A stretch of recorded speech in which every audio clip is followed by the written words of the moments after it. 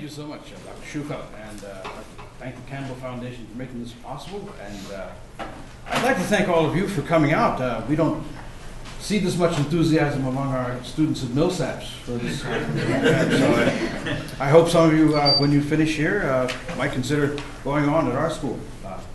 Anyway, so I was asked by Dr. Schufelt to talk about Churchill and leadership.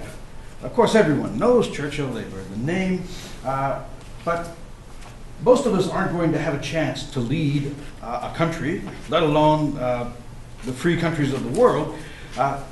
So is there anything from his career and the way he approached his life and decision-making and running the organizations that he did that can be of relevance to us, that we might be able to put into practice? So I want to talk about Churchill from that perspective.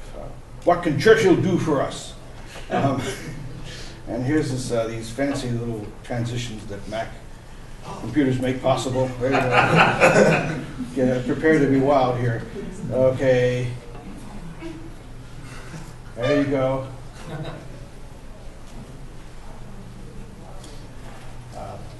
This is modern historians want to explain things in terms of great movements of social forces and large impersonal movements of tectonic plates, where individuals are simply the epiphenomenal, sort of ride on the crest of great historical waves.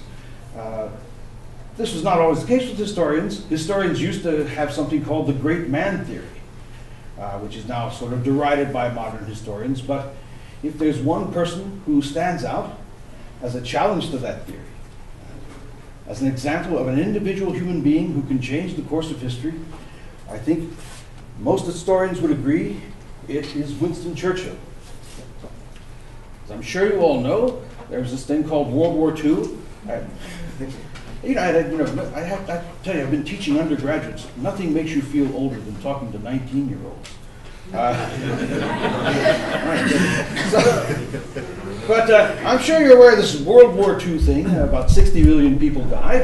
And the contest was a genuinely ideological one, a contest between two entirely different ways of life. When you ask American students when the dates of World War II, well, first of all, they'll ask you what's World War II, but they'll usually give you the dates 1941 to 1945. In the rest of the world, World War II started in 1939. And it very well might have ended in 1940, but for one man. Adolf Hitler invaded France on May 10th. And within 14 days, his troops were on the borders of Paris. World War I, the troops, the armies would move barely 100 feet in a month. But here, Hitler's army had, after already destroying Poland and the countries of Eastern Europe and bringing them under its heel, had virtually conquered France within a couple of weeks. And it was during this period of time that humanity faced a turning point that we've really forgotten about. Because all of the smart, realist, reasonable people and leaders in Great Britain wanted to make a deal with Hitler. And what we forget, because we know what happened, what we found out about Hitler after the war with the death camps and this bureaucratized mass murder, we can't imagine it. We just assume that World War II was a fight to the death from the beginning. But it wasn't in 1940. In 1940, Hitler was making a reasonable offer to the British. You keep your empire, we'll keep Europe. And the British, who had come into the war so unprepared, with a tiny army of 200,000 men facing millions, without the war equipment, they were trying to, find the stuff they had left over from World War I and see if they could fix it up. They were in a terribly weak position.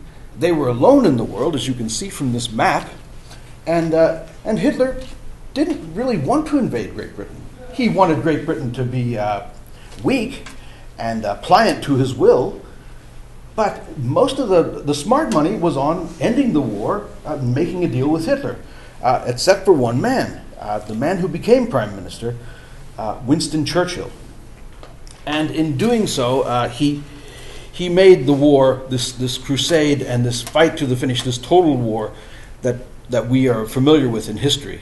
But he also turned the British public around and mobilized people, got everyone in the public to get behind the war effort. And so a lot of Britain's war effort wasn't even directed by the government. It was people volunteering to build defense measures and volunteering to work at the factories.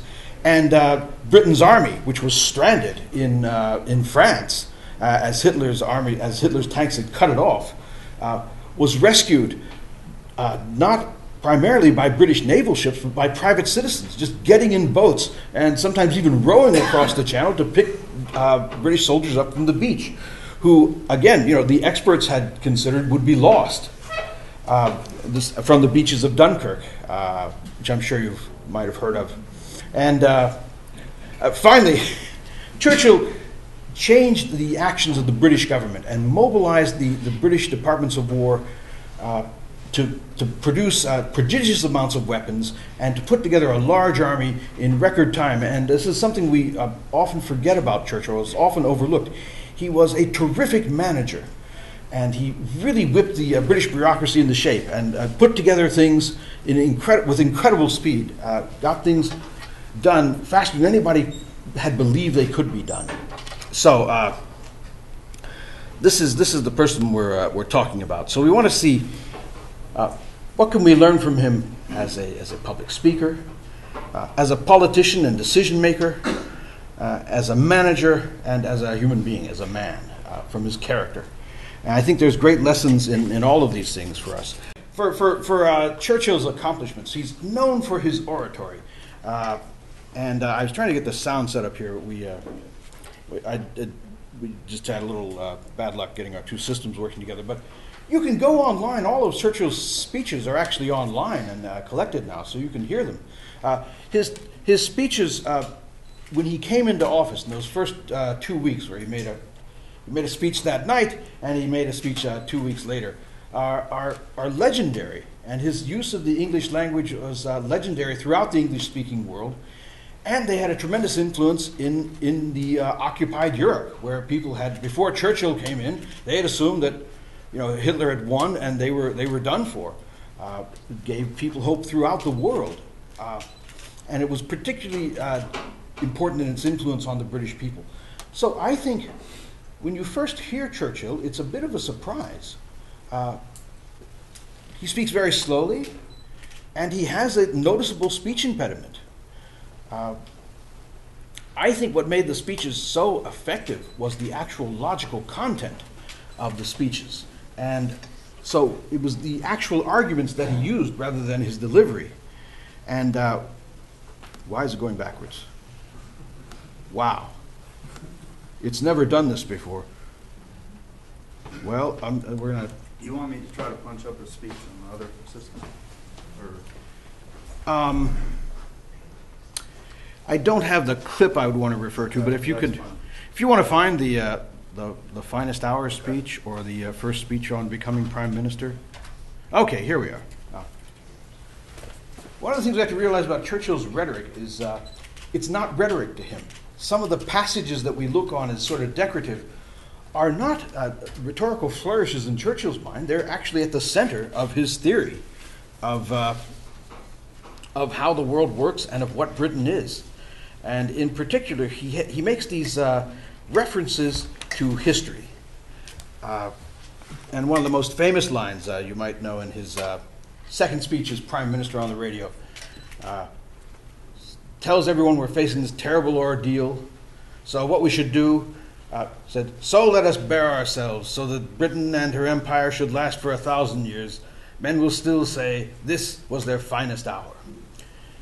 This is only one of many examples where Churchill looks back at history to use to inspire people. Most people who talk about rhetoric today, you hear politicians talking about some great thing that's going to happen in the future. Churchill almost always focuses on the great things we have done as a people in the past as a way to inspire us and to set an example for us to monitor. And it's interesting, he refers to a lot of people in history. This is his own ancestor, the Duke of Marlborough, who was born John Churchill and created the Duke of Marlborough after he became the greatest British general of the 18th century. So he had a great connection with British history, but he treats King Arthur as if he were a real person, and his deeds were things we should actually have a duty to emulate. And he speaks to the British people as if they're part of this story of a heroic race that has a message to bring to mankind, this message of freedom in the Magna Carta and the idea of freedom under law. And what we're doing, we're fighting to bring that message through the world. And it's the same thing that's made us a people throughout history. And so this appeal to history and identity is at the center of Churchill's speeches. And I don't know, you're probably not going to be a part of an organization where you're facing annihilation. But everyone you can apply this to an organization you might be in. Instead of talking about what you're going to do in the future, talk about what we've done in the past and the characteristics that have made us great in the past, and use them as an example to inspire people and to hold themselves accountable to in the present. Another thing that I think is extremely striking about Churchill's rhetoric is he's extremely frank about bad news. It's incredible to hear the things that Churchill tells people when this war is going so badly. So their ally France has been conquered essentially in 2 weeks, and suddenly they're alone in the world facing this invincible military machine. And people are worried. They've been told throughout the 1930s that the bomber will always get through.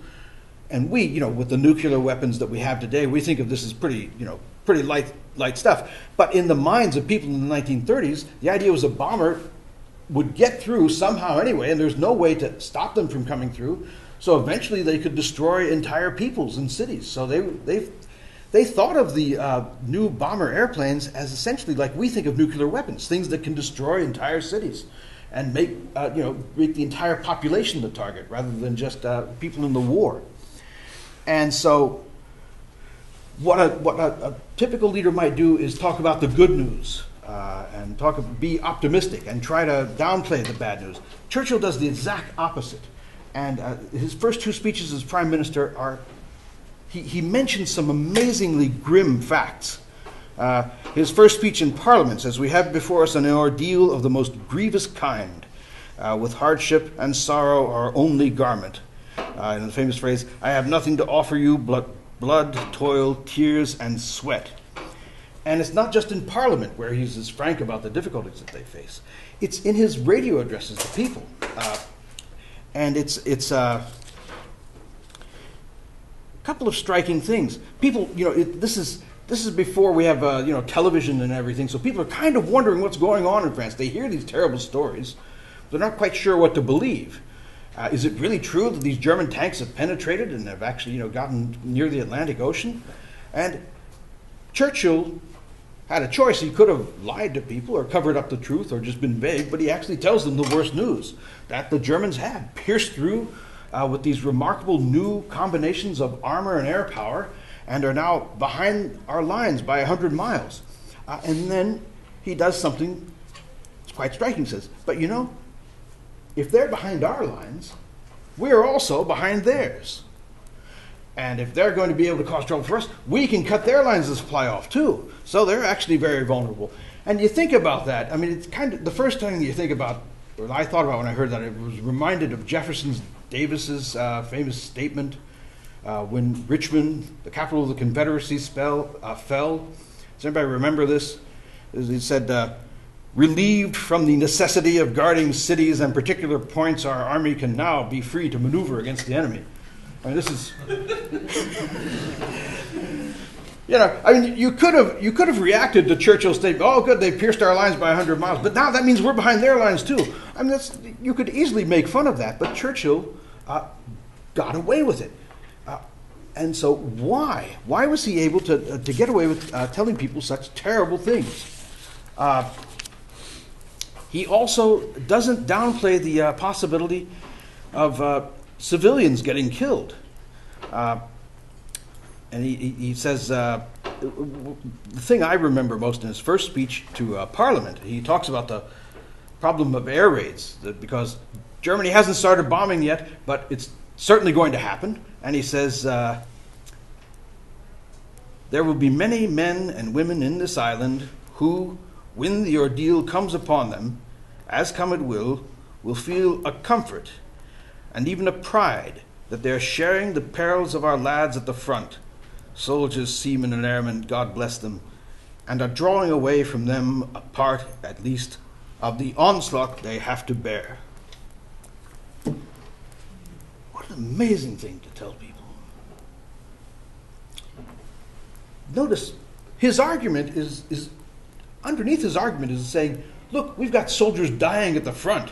So I know it's bad for you, but however bad it is for you, it's worse for them.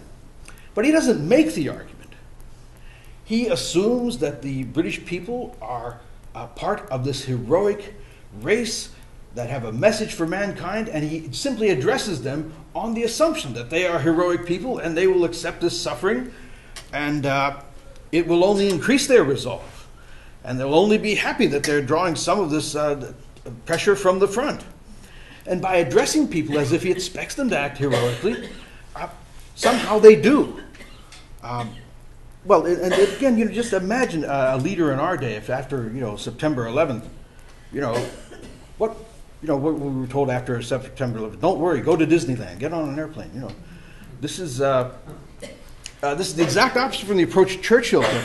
I think the other line that's so striking to me, his plan for when the Germans actually invaded Great Britain was they didn't have. He made up these plans before they had gotten their army back from Dunkirk. But even with that army, they had a tiny army. Britain had an empire, but the soldiers were all actually out in the empire.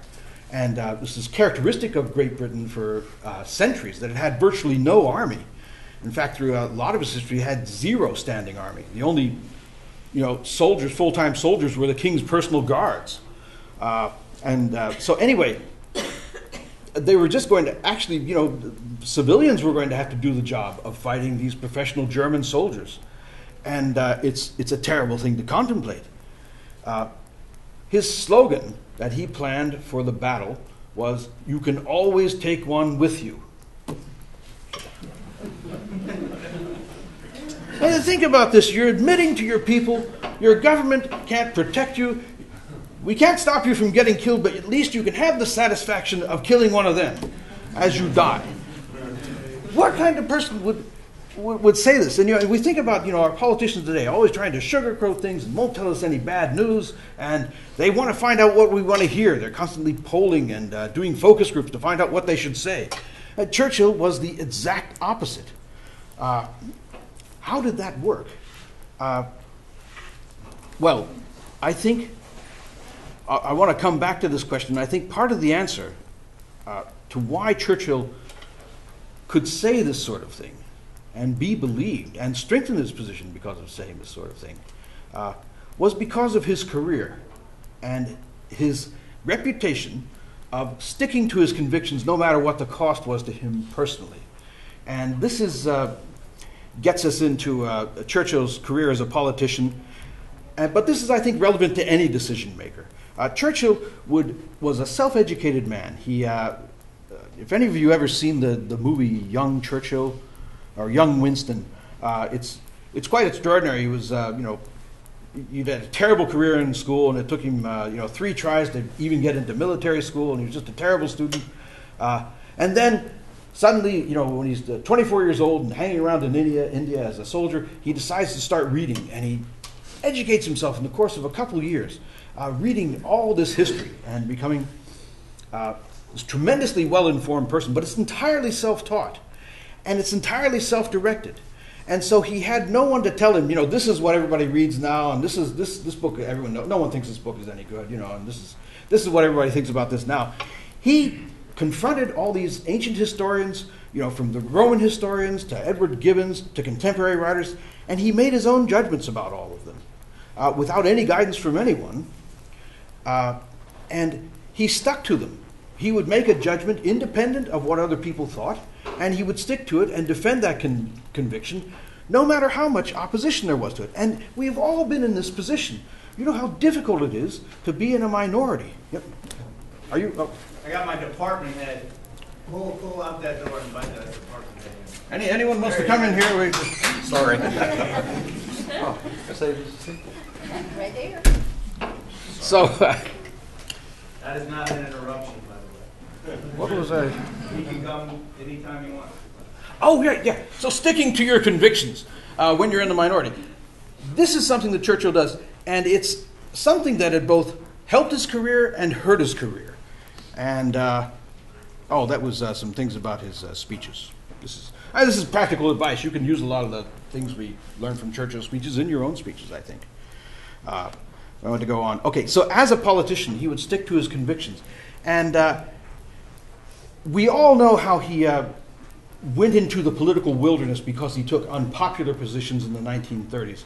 We all know about how he warned about Hitler throughout the 1930s and was pretty much moved out of political power because of that. And he went from being a person that he went from being a tremendously successful politician, having held almost every major office of state by the age of 50 and being assumed to be the next prime minister, to being someone who couldn't even get people to come in and listen to his speech when he spoke in Parliament, and would just have to face a few people laughing and talking to each other while he spoke. He just hit complete bottom in the 1930s because of his warnings about Hitler. But we often forget that what actually got him into the political wilderness in the first place was his position on Indian independence.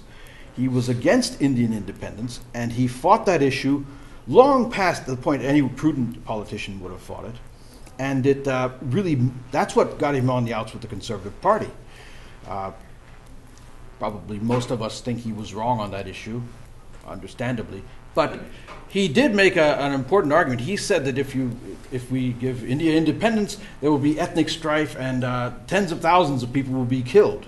And that, unfortunately, was true. There were about, within the first 2 weeks of Indian independence, about 200,000 people died in ethnic strife. So he was wrong, but he did have something right in that. But anyway, we see how he sticks to his convictions when it costs him a lot. It also, though, helped him a lot. One of his convictions was free trade. He viewed free trade not only as good economic sense, he viewed it as a moral issue because free trade made it possible for working class people to buy goods cheaply. And so he was adamant on the issue of free trade. It really got him more or less kicked out of the Conservative Party. But by sticking to that issue, when a couple of years later the political winds changed, he was swept into power, and the very fact that he had stuck to this issue when it was so unpopular actually helped him and made him more powerful in the Liberal Party, which he joined. And we forget his meteoric rise. He was the youngest minister in history when he entered office, age of 29, and by 1911 he was the first Lord of the Admiralty, and then he later goes on to have virtually every other ministry except for the foreign ministry. So he has a tremendously successful career, in part just because of sticking to his convictions. And so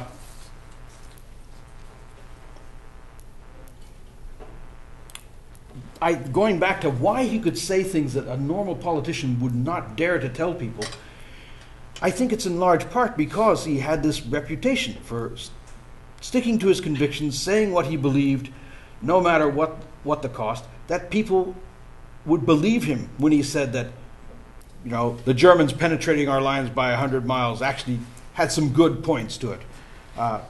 And so this is, and I think this is a lesson for us when we're in the minority, but we really think that we're right about something.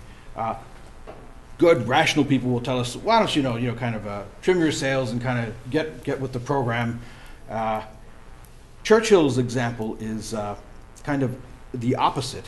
And I think of him as, and in the short term it cost him dearly, but in the long term it actually paid off in tremendous ways. And it reminds me of a business writer, a man named Nasib Taleb. He wrote a book called The Black Swan. Well, he's a investor and a mathematician and a really good writer. But his career, the key to his thinking is that catastrophes happen on a regular basis. Every 20 or 30 years, some big financial catastrophe happens.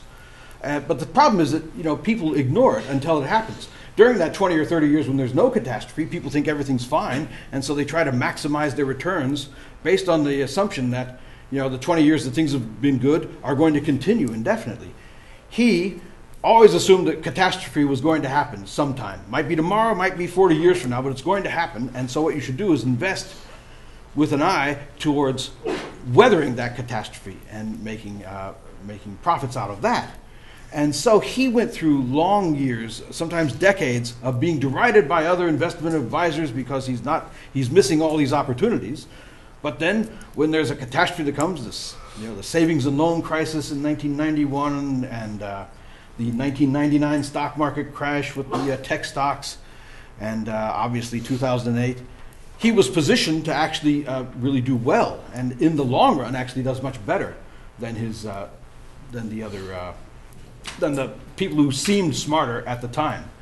And so I think this Churchill strategy of, in a sense, making a long bet is something that can be applied to a wide range of human activities and decisions. I want to talk about two more things. Let's see.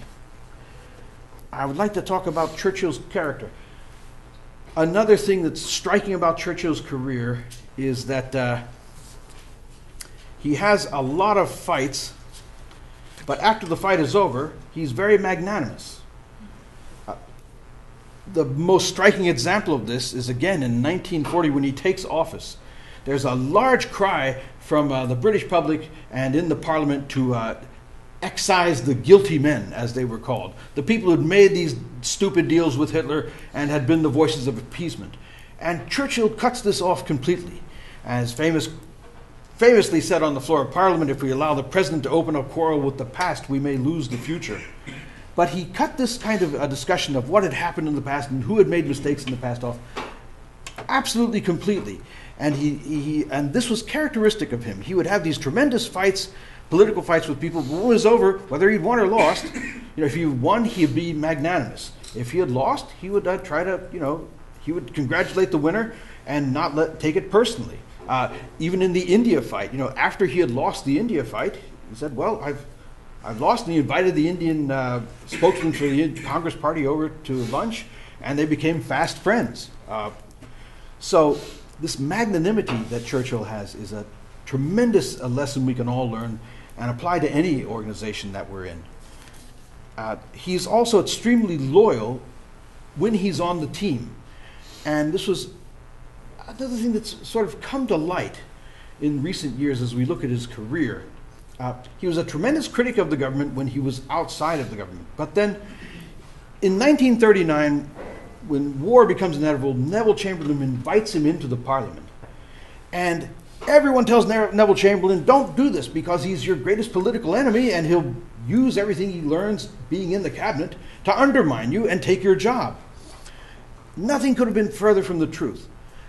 Once Churchill was on the team, he was loyal to Neville Chamberlain and wouldn't even allow people to say bad but true things about Neville Chamberlain in his presence.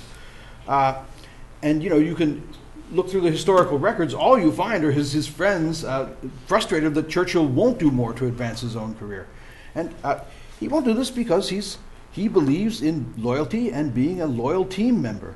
And so this is, again, people thought this was very detrimental to his career when he could have made a move against Neville Chamberlain very easily during the 2 years he's in the cabinet. But once he becomes the leader of the organization, then he's able to command loyalty at a much higher level than he would have if he had sort of been engaged in this Machiavellian maneuvering himself. Now,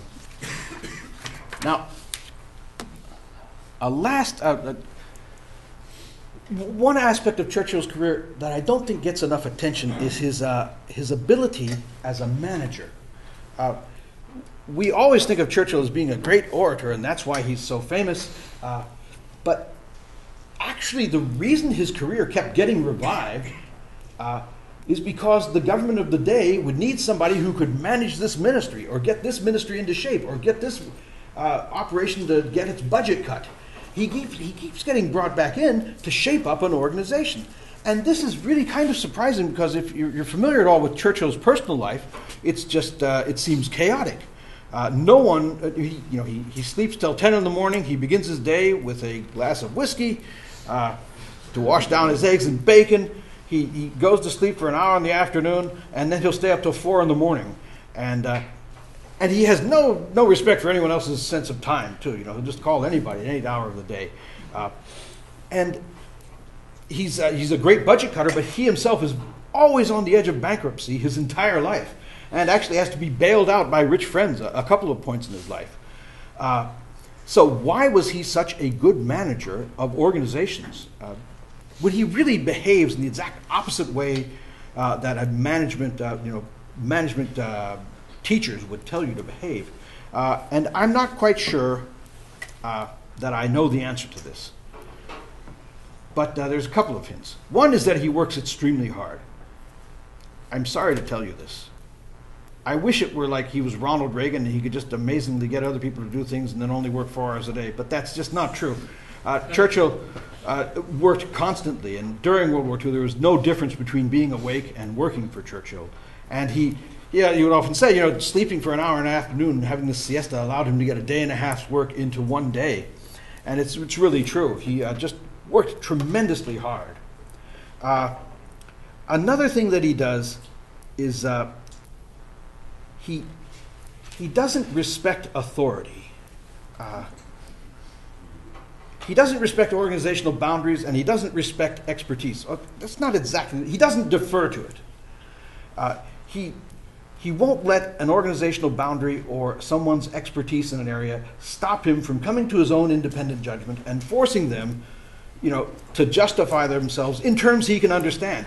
And this is something so many people, when they're faced with an expert on a subject, or the expert explains things and uses words that they don't understand, they kind of defer to them. I find myself, I'm learning statistics, and I kind of clam up after a few big words come out, because I don't want to show that I don't know what's going on. Churchill didn't care. He didn't care if people used words he didn't understand, it was their fault. And he said, if you really knew what you were talking about, you'd be able to put it in plain English.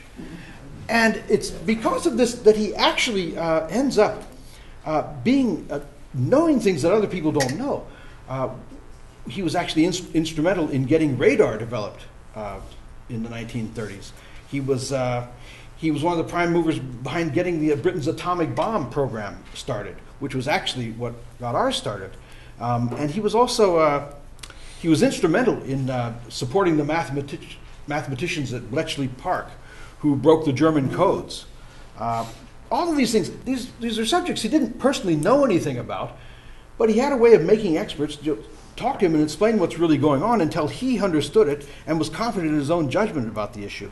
And this is why during World War II, this talk of civilians not interfering with generals, that had no place in Churchill's mind. If he disagreed with the general, he would fire them like that. And this is a great in World War II. In World War I, there had been this. Everyone was told, you have to refer to the generals. So they let the generals fight their war, and these idiotic generals kept, calling up horse charges against machine guns, for 4 years. It was just idiocy. Well, there was none of that in World War II. Churchill was always ready to not only overrule a general, but tell them, I have a better idea. And it's not always that his ideas were good. Some of them were utterly ridiculous. There's this great scene where he's got the British High Command in his bathroom, gathered around his bathtub, and he's in his bathrobe, and I got this chunk of ice in there, and he's explaining how we can get icebergs and tow them down and use them as aircraft carriers. And he got the British High Command out to his bathrobe at 2 in the morning to explain this. But okay, some of his other ideas, one of his ideas was the floating harbors that actually worked and were one of the keys to success in D-Day. So he had a lot of ideas. Some of them were ridiculous, some of them were great. But he always thought for himself, and he never let experts, shut him up. And finally, the last thing I think is key to his management style is he put everything in writing. If you're familiar with this period, you can contrast Churchill, almost diametrically opposed, with Franklin Delano Roosevelt. Roosevelt never put anything in writing, because if he put something in writing, he had to take responsibility for it. And he also liked He liked to be able to tell people what they wanted to hear, and he would actually create confusion and have, say, two subordinates thinking they're both in charge of the same thing, pursuing different programs, precisely and intentionally, so that when they had a conflict, they'd have to come to him to settle it. So he used this, being vague and not putting anything on paper as a conscious strategy for managing the organization. Churchill was the exact opposite. And in fact, the first day he's prime minister, he sends out a memo to everybody in the government. The prime minister wishes it known that the prime minister takes no responsibility for anything that is purported to be an order of his if it is not in writing. And so anything that any order I give has to be in writing or put into writing as soon as possible. And it's really true. Everything he does is in writing. He has two teams of stenographers who follow him around even when he takes a bath. Someone's there with a notepad, and he's dictating something. And what he dictates are memos to anyone. He has no respect for lines of authorities. He'll write a memo to somebody who's working in a factory or in charge of the tiniest thing, asking them, why are you doing this? And so his memos would go to anyone. And this is exactly the contrary to what they tell you in business school, right? You're supposed to give someone a job and delegate to them and let them do their job. Churchill had no sense of this. Anything he thought was wrong, he'd send out a memo and ask, why are you doing this? And explain why you're doing this. And one of the reasons his memos were very effective is because they always had a specific action that was requested, and they always had a particular date attached to them. And so there was no way to avoid, here's this document saying you have to do this and by a certain date, even if it was just replying to a question. And this is striking to me. I've been a student of American government and the American presidency. And one of the things that is always said about the president is that, it's almost impossible for him to get things done, say with the military. Because the military's procedures and standard operating procedures are so strong, even the president can't get them to veer from them. There's a great story during the Cuban Missile Crisis. President Kennedy would fly over the Andrews Air Force Base, and he'd see all the planes clumped together in one place. And he said, why don't they spread those planes out? That's crazy. They could all just be destroyed with one bomb. And he gave this order several times. But the military had a standard operating procedure of putting them all in one place to guard against sabotage. And direct presidential orders couldn't get them out of this. Well, Churchill gets around this problem by never giving verbal orders and never respecting the chain of command. He'll put his orders in writing, or he calls them requests, but from the prime minister. They're actually called his prayers because they say, "Pray tell me why such and such happens." Churchill would have written a memo, dictated a memo in the helicopter. They had helicopters, but he didn't ride in a helicopter. But he'd have dictated a memo in the helicopter and addressed it to the commander of that base. And, the issue would have been resolved because he does everything in writing and forces things to be resolved. And I think this is something anyone in any organization can do, even a teacher. I've started making my syllabi much more explicit after reading about Churchill, because I realized so many of the discussions I have with students are about, what was required or what I really asked for in this assignment and everything. So it's helped me in my own life, and I'm just running a classroom, let alone a country. And so anyway, that's, I think Churchill as a manager is a sort of undiscovered resource. Oh, there's a couple of things. He worked standing up. He had a standing desk, as Dr. Schufelt informed me. This is an example of one of his memos. And then finally, all of his memos had a tag coding at what date they were supposed to be answered by, and when you were supposed to do something. And the highest level was the ones who would get this red tag, action this day. So let's see. Finally, I think we can learn a lot from Winston Churchill's character and his magnanimity, his loyalty, his belief in his convictions, and his ability to pick himself up after he fails. One of my favorite quotes of Winston Churchill says, "Success is the ability to move from failure to failure without loss of enthusiasm." Could also be a description of failure too, but nonetheless. And this is the amazing thing. What's so amazing about Churchill is not what he did during the war; it's what he did when he failed. So when he was was kicked out of government because of the disastrous Dardanelles campaign in World War I. He didn't waste a couple of days. He joined the army to fight on the front instead of just sitting around in Parliament and complaining and trying to explain why he was right. He took every time he failed, he just would try harder, and I think that's something that we can all learn from and benefit from. With that, I don't know. I think I'm going to stop there. Yeah. Well, these are sort of things we can learn from Churchill's personal life that you might find useful. And I think that's pretty much what I had prepared. What did I say? Did I say something funny? Oh, yeah. Everyone talks about how terrible Churchill's health habits were. And it's he would, the thing he drank in the morning wasn't really whiskey. It's a habit he picked up in India. In India, instead of drinking straight water, you'd have a little bit of whiskey in there to, kill any bacteria, which we're living in. So he wasn't getting drunk at 10 a.m. And his cigars, you always see him with a cigar, and this is a terrible thing, smoking cigars. He actually, his cigars would actually end the day almost as long as they were when they started the day. They just go out and he'd forget about them and have them in his mouth all the time. So he didn't smoke as much as he appeared he did. The eating, on the other hand, that's all true. But anyway, okay. Well, that's my sort of prepared remarks. So we have any questions? We can field them now. If you have a comment, I understand some of you might have a 12 o'clock class. We do not have a class in here,